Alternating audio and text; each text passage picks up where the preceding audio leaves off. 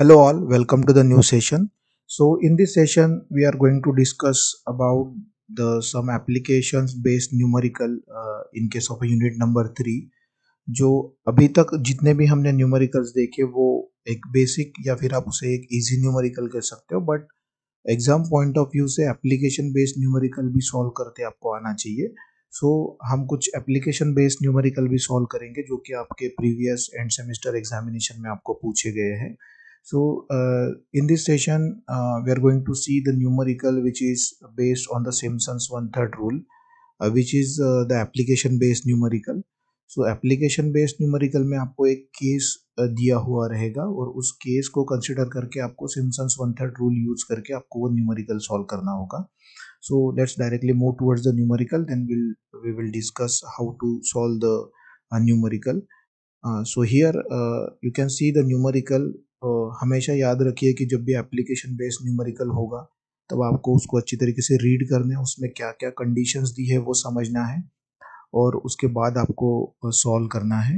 So here in this numerical the velocity of car running on a straight road eight at the intervals of 2 minute is given below. मतलब हमारे हमारे पास एक data है जो कि एक कार के रिलेटेड है, उसकी वेलोसिटी के रिलेटेड है, जो कि एक स्ट्रेट रोड पे ट्रैवल कर रही है और उसके 2-2 मिनट का हमें वेलोसिटी का डेटा है। जैसे आप यहाँ पे दे सकते हो कि मिनट का एक रो है और एक रो है वेलोसिटी का। तो जब 0 मिनट पे वो कार होगी तब उसकी वेलोसिटी होगी 0। जब वो 0 to 2 मिनट पे गई होगी तो उसकी वेलोसिटी हो गई 22 kilometre per hour.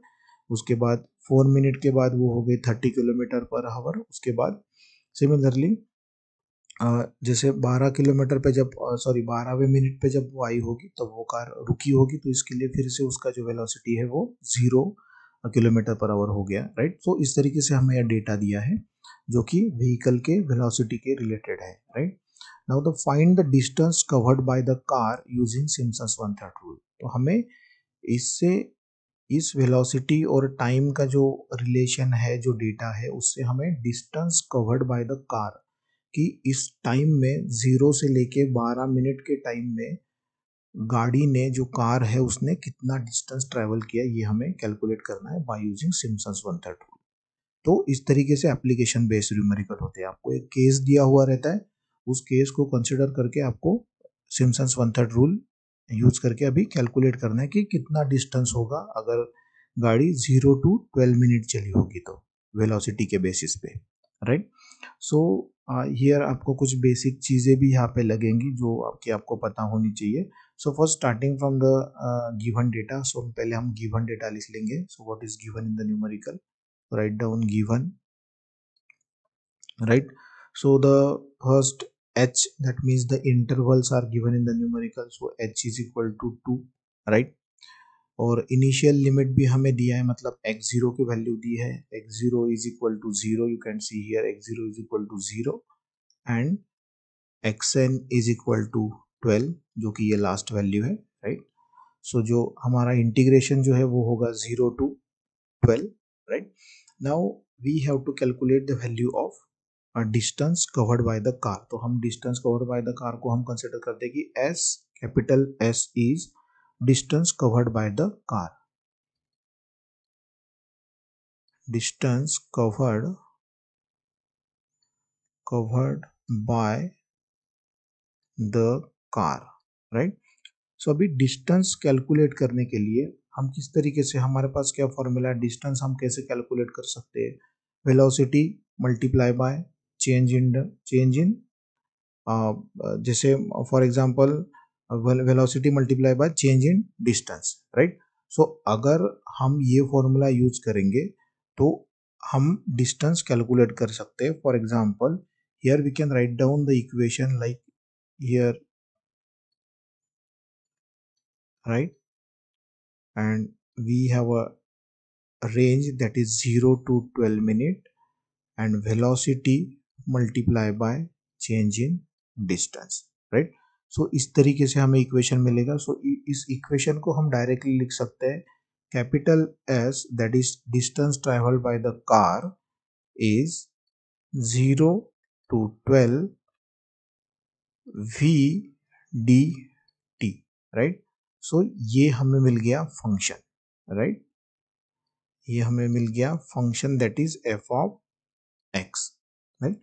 So after getting the F of x, right, सो इसके बाद हम डायरेक्टली जा सकते हैं न्यूमेरिकल सॉल्व करने की तरफ, क्योंकि ये बेसिक चीज आपको पता होनी चाहिए कि आपको डिस्टेंस आप किस तरीके से कैलकुलेट कर सकते हो। जो हमेशा एप्लीकेशन बेस्ड न्यूमेरिकल पे आपको ध्यान रखना है कि आपको बेसिक जो भी मैकेनिकल इंजीनियरिंग से टर्म रिलेटेड है वो आपको पता होनी चाहिए। कभी आपको डायमीटर कैलकुलेट करने के लिए बोलेंगे तो आपको डायमीटर कैसे कैलकुलेट करते हैं, वॉल्यूम कैसे कैलकुलेट करती है, वो सारी चीज़ें, वो सारे बेसिक्स फॉर्मूलेज पता होने चाहिए, राइट। सो इस तरीके से मुझे ये फॉर्मूला मिलेगा that is S is equal to integration of 0 to 12 we D T, right. सो अभी मैं यहाँ पे क्या कर सकता हूँ, जैसे we have equation now F of x is equal to we D T, so this is the equation we have, right. अगर ये मुझे मिल गया रिलेशन तो मैं डायरेक्टली कैलकुलेट कर सकता हूँ distance, right. But here the values of T time are given in minute, right. जो टाइम जो है वो मिनट में हमें दिया है और वेलोसिटी का वैल्यू जो है वो हमें किलोमीटर पर आवर में दिया है, right.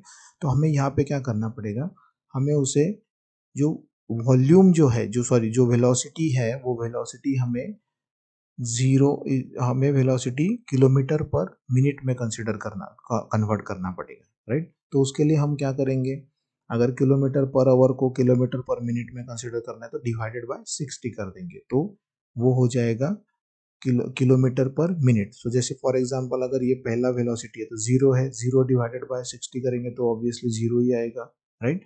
So here we zero is equal to zero, यहाँ पे हम लिखेंगे we zero is equal to zero. Now calculate this v1. So for v1 we can write down like this, v1 is equal to 22 divided by 60, right। so ये मिल जाएगा मुझे 0.3667 kilometre पर minute, right. तो जो ये वेलोसिटी थी उसको मैंने किलोमीटर पर मिनट में कन्वर्ट कर दिया, क्योंकि टाइम जो है वो टाइम मेरे पास मिनट में अवेलेबल है, right. So similarly convert this V2, V3, V4, V5 and Vn, right. सो इस तरीके से मैं ये सारे जो वेलोसिटीज की वैल्यू है जो कि मुझे किलोमीटर पर आवर में मिली है वो मैं उसे किलोमीटर पर मिनट में कन्वर्ट कर दूंगा, राइट। सो इसके लिए मैंने एक टेबल बना के रखा है तो जिसमें मैं लिखता हूँ। सो यहाँ पे मैं लिखूंगा V की वैल्यू लिखूंगा सारी, right.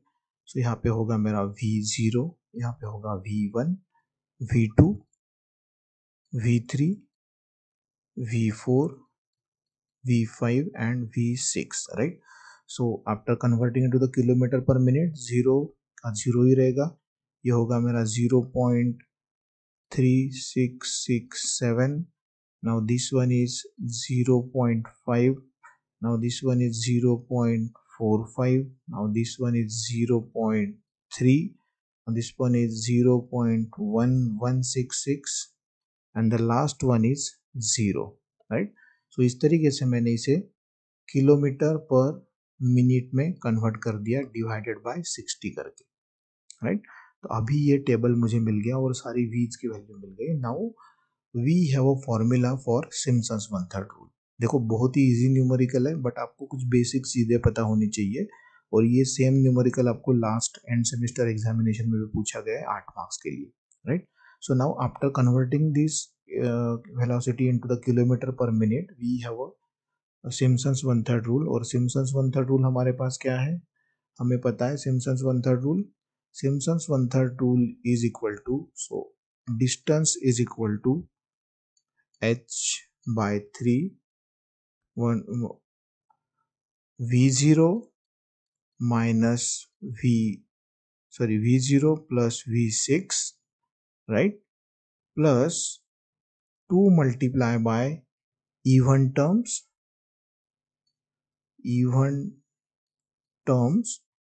plus 4 multiply by odd terms, right. ये फॉर्मूला था हमारे पास जो कि हमने y की केस में लिखा था, तो यहाँ पे हम v के लिए लिखेंगे क्योंकि हमें वेलोसिटी दिया है, right. So v0 plus v6 plus 2 multiply by even terms of v plus 4 multiply by even terms of odd terms of v, right. So put करेंगे हम यहाँ पे h is equal to 2 divided by 3. Now v0 is equal to 0 plus v6 is equal to again 0 plus 2 multiply by even terms कौन सी है, v2 है और v4 है, right. So v2 is equal to 0.5 plus 0.3 plus 4 multiply by odd term is v1 v3 and v5. So v1 क्या है आपका 0.3667 plus v3 is 0.45 plus 0.1166. So this is v3. Now calculate this. You will get the distance traveled by the car. So the answer is 3.5554 kilometer. So this is the final answer. So the distance covered by the car is 3.5554 kilometer. This is your final answer. सो इस तरीके से आपको जो application based numerical है वो solve करने होते हैं. आई होप कि आपको ये न्यूमेरिकल समझ में आ गया होगा. So thank you for this session.